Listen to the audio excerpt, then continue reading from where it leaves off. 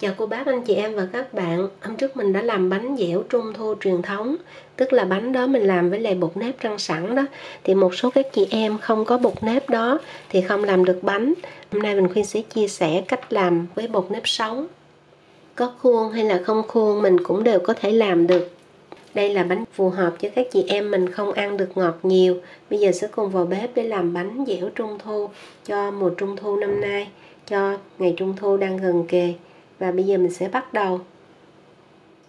Ở đây là bột tàn mì hay là bột toàn mì, tức là tinh bột lúa mì đó. Nếu chị em nào không có cái bột này thì mình sẽ thế bằng tinh bột bắp. Tuy nhiên hôm nay mình sẽ làm bột tàn mì nha, tức là tinh bột lúa mì. Bột thứ hai đó là bột gạo. Thứ ba đó là bột nếp, tức là bột từ gạo nếp. Rồi mình có sữa tươi, sữa đặc có đường, dầu ăn và đường cát. Trước tiên mình cân vào đây 90g bột nếp, 70g bột gạo, tinh bột lúa mì 40g, cộng chung 3 loại bột là 200g. Chị em nào muốn làm nhiều hơn cứ nhân theo tỷ lệ nha. Sau đó mình trộn chung lại và để qua một bên. Sữa tươi không đường, mình chọn cái loại nhiều chất béo thì lại ngon hơn. 370ml, hoặc là cân lấy 370g. Tùy theo chị em mình ăn ngọt nhiều hay ít thì cho đường. Mình sẽ cho 60g đường. Cho thẳng vô luôn nha. Sau đó quậy cho tan đường. Sữa đặc có đường 2 muỗng canh, mỗi muỗng là 15ml. Tức là mình sẽ lấy 40g sữa, 35ml dầu ăn, 2 tablespoon, tức là 2 muỗng canh, và 1 muỗng cà phê. Cân được là 30g. Sau đó quậy. Rồi cho từ từ vào trong bột. Nếu muốn cho cái bánh trắng, mình sẽ sử dụng mỡ heo thì nó sẽ trắng hơn. Sau đó thì cho qua rây.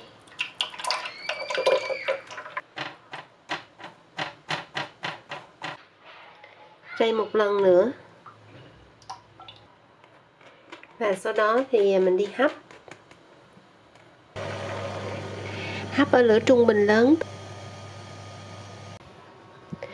Sau khi mình hấp mà khoảng 15 phút kiểm tra thì đã thấy nó chín rồi. Đó là chị em mình lấy cái muỗng hoặc đũa. Khi mình kiểm tra mình thấy nó cứng là được. Cái này là hấp chỉ có mới 16 phút thôi.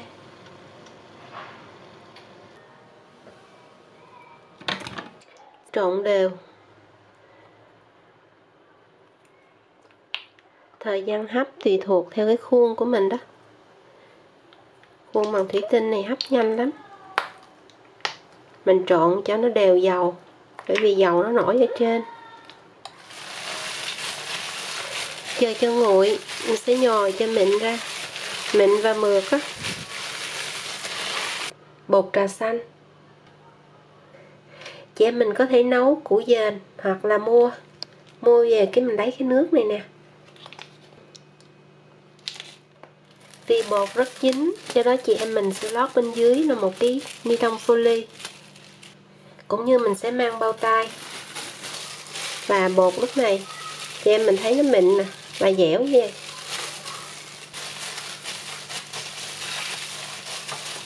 Và chị em mình sẽ canh chỉnh cái màu sao cho nó vừa thôi,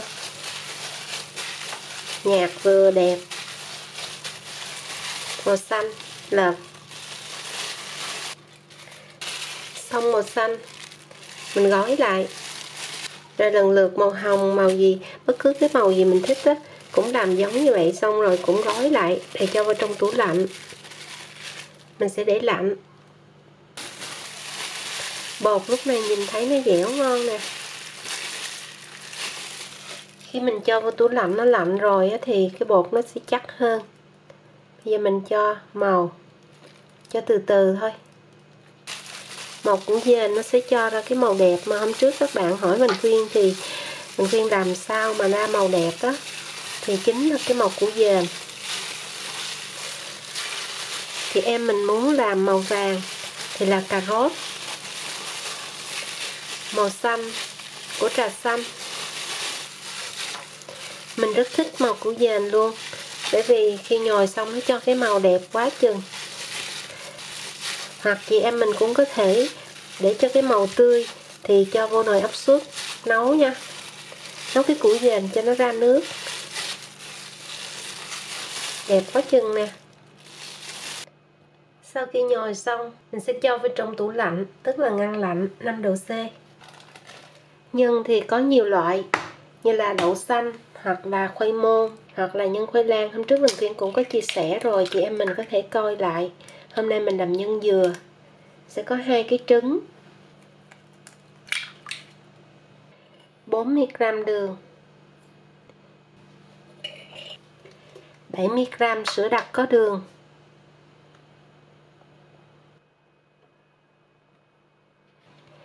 100g nước cốt dừa,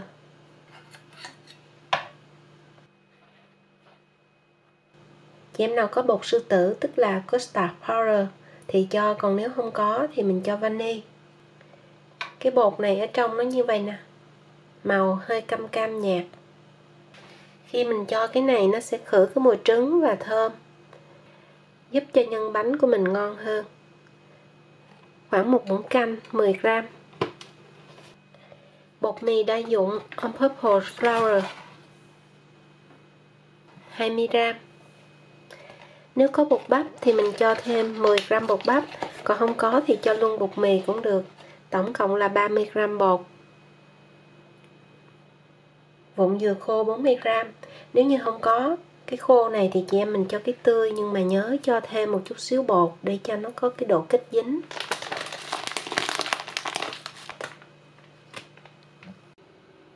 40g bơ. Bơ không muối tức là bơ lạc. Sau đó trộn đều.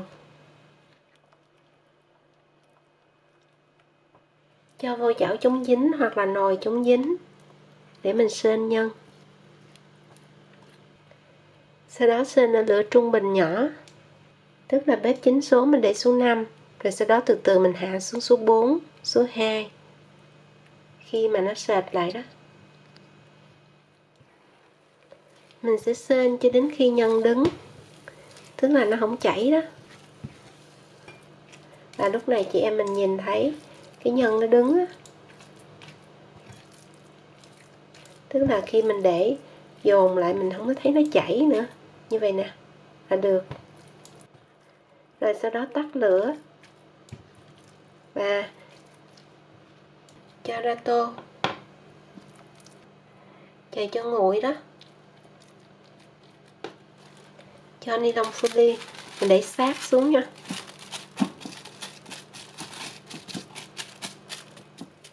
Sau khi nguội mình đậy kín và cho vào trong tủ lạnh. Rang bột nếp để chút nữa mình áo bột. Bột nếp hoặc là tinh bột bắp đều được hết, hoặc là mình pha cả hai. Mình rang khoảng 30g hoặc là 40g. Sử dụng cây silicone, mình để lửa thật nhỏ luôn. Lưu ý là để lửa thật nhỏ. Rang trong vòng khoảng 10 phút hoặc là 12 phút. Sau khi có bột rồi, chị em mình sẽ để chờ cho nguội, bỏ qua một góc. Nhân và bột bánh làm xong, mình cho trong tủ lạnh để cho lạnh đó. Cái vỏ bánh này mình cần để trong tủ lạnh thì ép nó mới dễ. Cái này là tối qua mình làm, xong bây giờ mình ép. Đó, màu củ dền đó. Màu trà xanh là mình thấy nó đẹp nhất nè. Và nhớ mang bao tay vô mình làm mới được, bởi vì không thôi nó dính. Bánh thì có một màu hoặc là nhiều màu tùy theo chị em mình làm nha. Trước tiên mình sẽ làm bánh một màu trước. Ở đây mình có hai cái khuôn. Một cái khuôn này là khuôn 100g. Khi mình nhìn ở đây nè để xác định, trên đây người ta ghi nè bao nhiêu gram, thì lúc mình mua mình coi ở trên đây người ta ghi này là 100g. Cái khuôn 100g thì có thể làm ra được cái bánh là 125g. Còn cái khuôn này là khuôn 125g thì mình có thể làm ra được cái bánh 150g. Lót cái giấy này lên cho nó không có dính. Tùy theo chị em mình thích ăn bột vỏ nhiều hoặc là ít. Thường là theo tỷ lệ là 2:1, mình hay làm 2:1, tức là khoảng ví dụ cái bánh mà 120g thì mình sẽ làm khoảng là 40g nhân và 80g vỏ. Tuy nhiên mình cũng có thể làm 50g nhân và 70g vỏ. Cái này là tùy theo mình thích làm cái gì thì làm cái đó. Bây giờ cái bột này, đó, nó có độ dẻo như vậy đó. Mình sẽ làm cái bánh này là 70g nè và 40g nhân, hoặc là 44g nhân luôn cũng được. Cộng chung hai cái này lại là 115g. Như vậy thì mình có thể ép được tất cả hai khuôn. Trước tiên mình sẽ vo tròn. Nhân khi mình để qua đêm nó cứng lại dễ làm. Bột cũng vậy luôn. Rồi mình để lên trên lòng bàn tay của mình, ép xuống. Hoặc là lấy cái cán cũng được.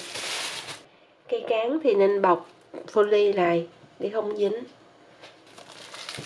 Rồi chị em mình sẽ cho một chút xíu dầu ăn vào đây. Cũng giống như bánh bao vậy đó.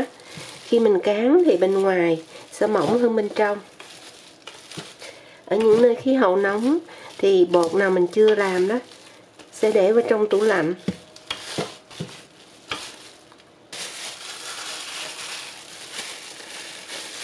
Cái mặt nào đẹp chị em mình sẽ để bên dưới, cái mặt xấu mình để lên trên, để chút nữa nó ra ngoài nó đẹp đó. Rồi mình úp xuống vậy cho nó ôm á, ôm chặt như giống như là mình gói bánh bao vậy đó, cũng như là gói bánh trung thu.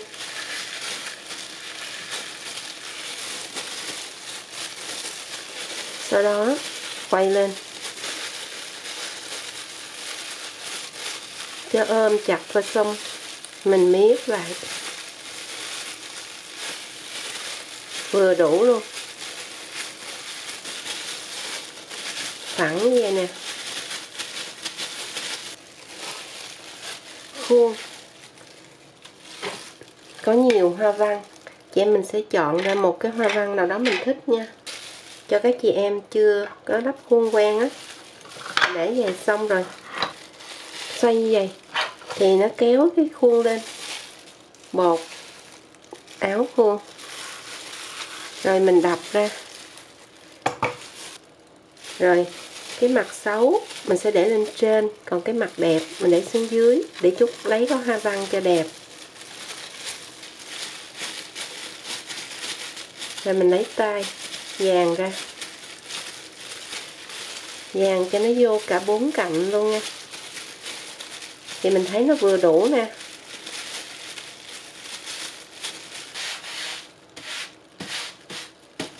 Và chị em mình sẽ ấn xuống. Rồi nhớ là mình giữ này chặt để không thôi nó tràn ra đây. Rồi xong, cái bánh thiệt là đẹp luôn.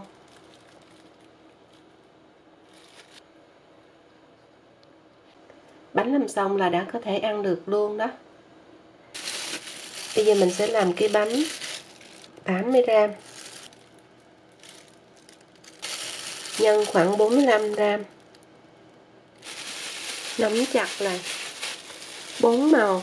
Chị em mình có thể để như vậy 4 góc luôn, hoặc là trộn cho nó đều lại tùy thích nha. Không có cây cán thì mình có thể lấy tay mình dàn bên ngoài mỏng hơn, để chút nhiều cái mỏng này là mình ghép lại là nó dày. Rồi cái mặt nào xấu thì để bên trong, đẹp thì để bên ngoài.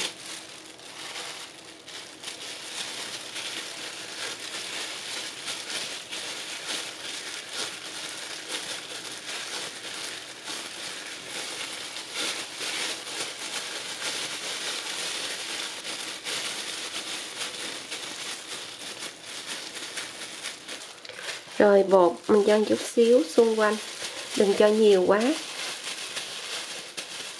Tuy nhiên mình cần cho bột để không thôi mình ép á, nó bị dính. Hoặc cũng có thể mình làm xong vậy, mình cho vào trong tủ lạnh, mình để chút xíu nữa cho nó cứng á, mình lấy ra ép thì nó đẹp hơn, nó giữ phơm hơn, giữ dáng. Rồi cho bột, lắc đều, sau đó bỏ ra. Nhớ là mình cho bên dưới đi luôn nha. Nãy giờ mình để tủ đông nè, cho đông lại đó. Khi nó lạnh thì ép dễ hơn.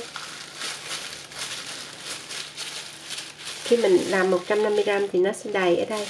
Còn cái này 120g nè, nó còn dư như vậy. Sau đó mình phủ một ít bột xuống bàn, đặt xuống. Hai tay này giữ, còn cái tay này mình ấn trong vòng 3 hoặc là 5 giây. Sau đó thả lên, rồi cầm lên, đẩy xuống là bánh mình đẹp luôn. Chị em mình lưu ý, nếu mà ở nơi khí hậu nóng đó thì mình cần cho vào tủ đá như vậy thì mình ép cái phơm bánh, cái hình dáng của bánh nó sẽ giữ và đẹp hơn. Tiếp theo mình sẽ tạo hình trái đào. Sẽ có hai màu, một màu trắng và một cái màu hồng hồng này. 40g, 60g, nhân 33g.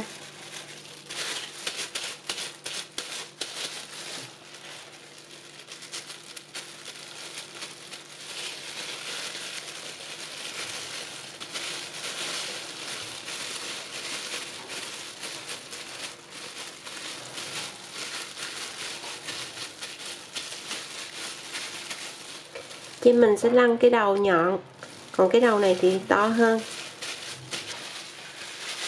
Sau đó thì lấy dao,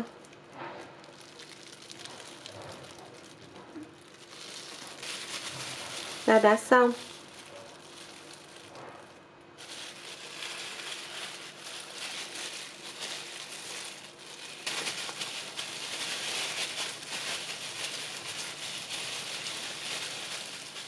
Và sau khi làm bánh xong mình sẽ cho hộp kín, cho vào trong tủ lạnh để dành ăn dần. Như vậy là Vành Khuyên vừa chia sẻ xong đến cô bác anh chị em và các bạn cách làm bánh Trung Thu. Bây giờ thì xin chào tạm biệt, hẹn gặp lại ở video kỳ tới.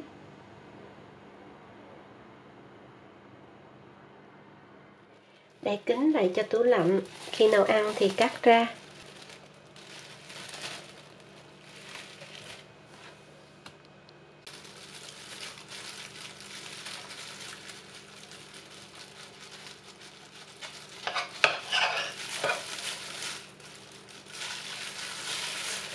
Bánh đây.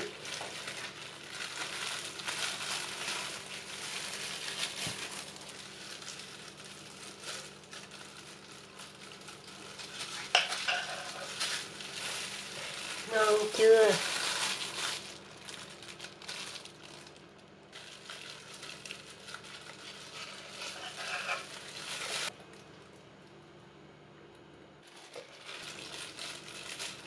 Bánh này nó không có ngọt nhiều như là cái bánh truyền thống. Và chị em mình có thể canh chỉnh độ ngọt tùy theo khẩu vị gia đình.